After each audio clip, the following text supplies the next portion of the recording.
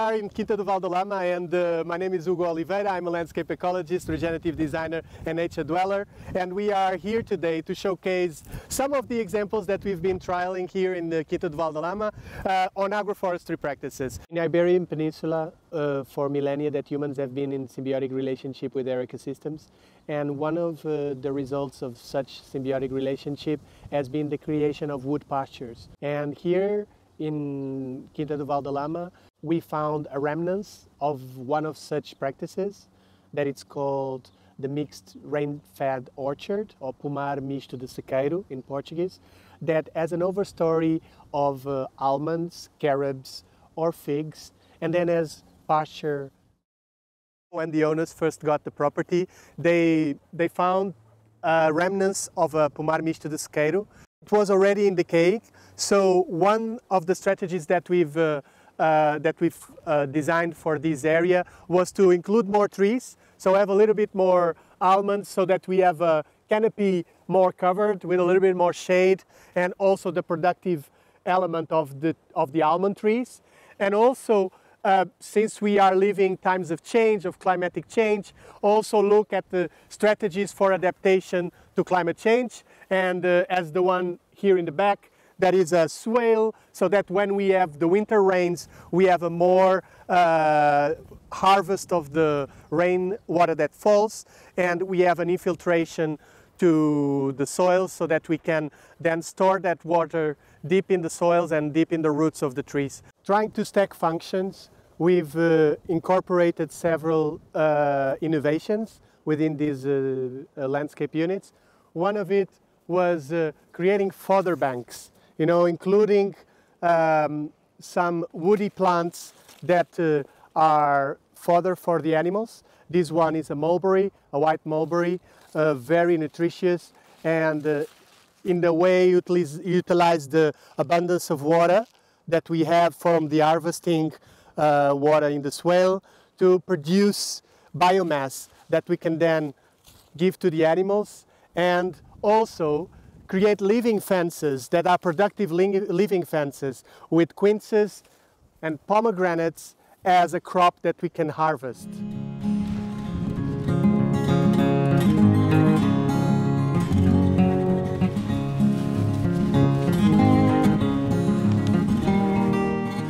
This is a swale. So it's part of our rainwater harvesting strategy.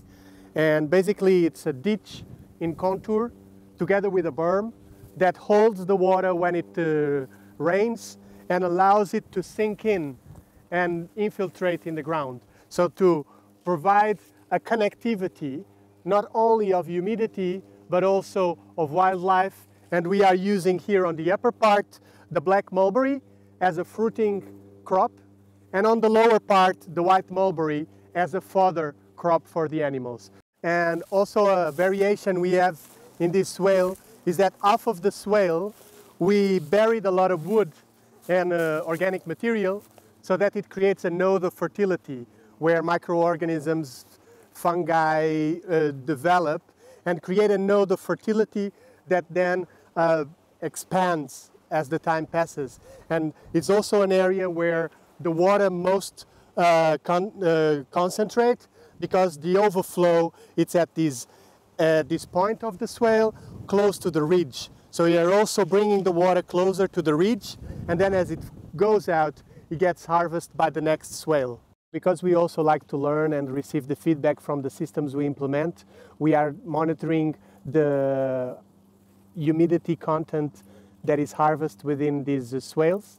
So we have some sensors on the lower side of the swale and also on the upper side of the swale to monitor during the rain events how they behave in concerns to humidity in the soil. We are doing it in the area that doesn't have wood buried, and in the Ugal swale or organic swale in the area that has wood buried, also to compare both and see if the humidity content is higher in one or the other, so that we then can multiply these strategies for other places and also share these results. 1 year after implementing the strategies in the south slope, we came into the north slope, and as a more gentle landscape, we've decided to make at the overstory tree in this landscape unit to be the carob. And in this sense, we wanted to have a local variety. So we are now grafting this variety to a local variety that is more productive than the rootstock. And the way we implemented this strategy here in the North Slope was also to follow the same adaptation strategy to have a swale that harvests the winter's rain.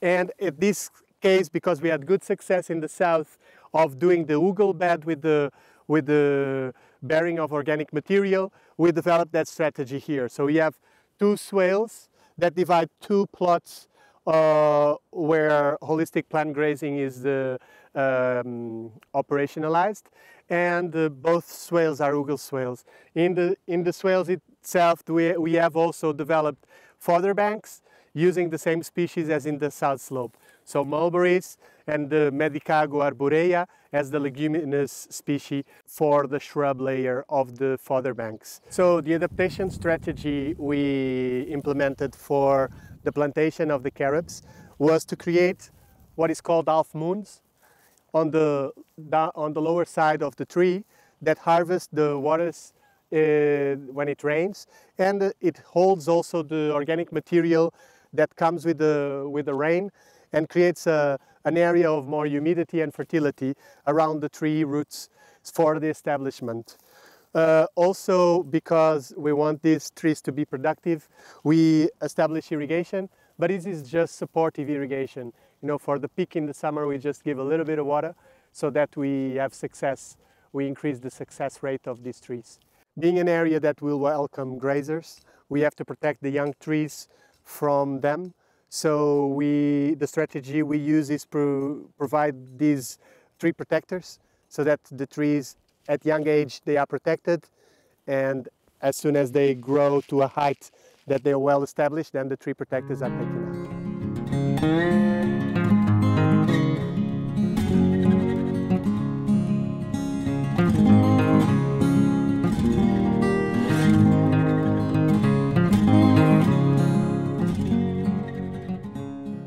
Hi Kelsey, so as an intern here at Kindred Valdelama, and in this landscape unit here that we are, what are the highlights for you until now?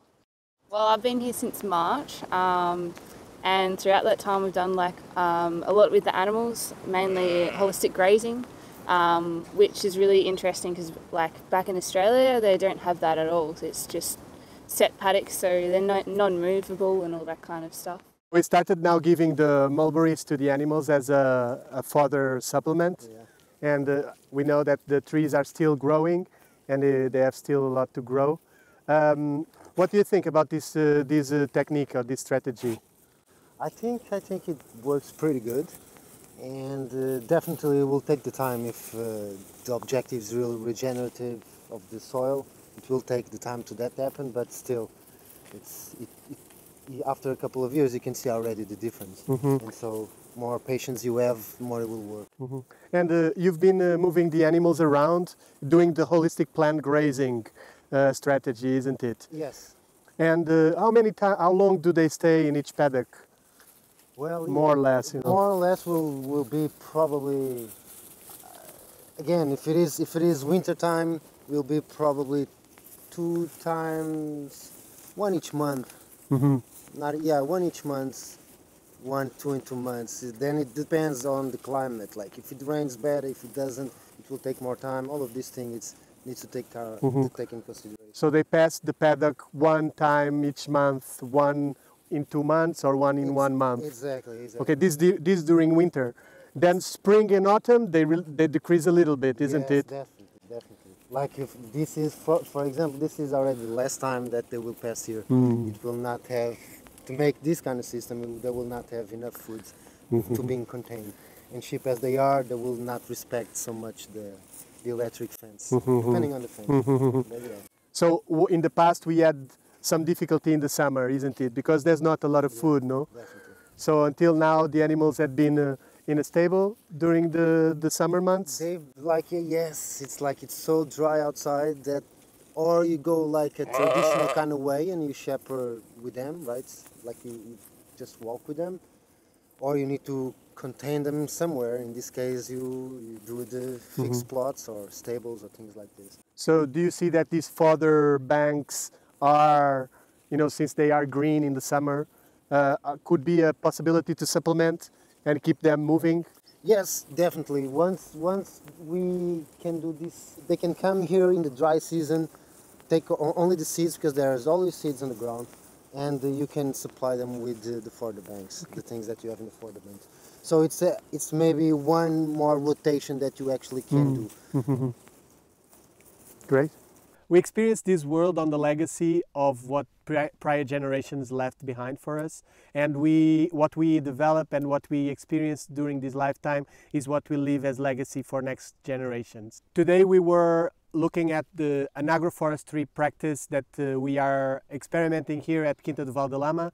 It's an agro-silvopastoral system with strategies for more extensive landscape management, and I hope it was useful for you guys. So this was the first episode of a series on agroforestry practices as developed here in Quinta do Valdelama. Please leave your comments, share the video, come for a visit, and we wait for you here at any time. Hope you enjoy it.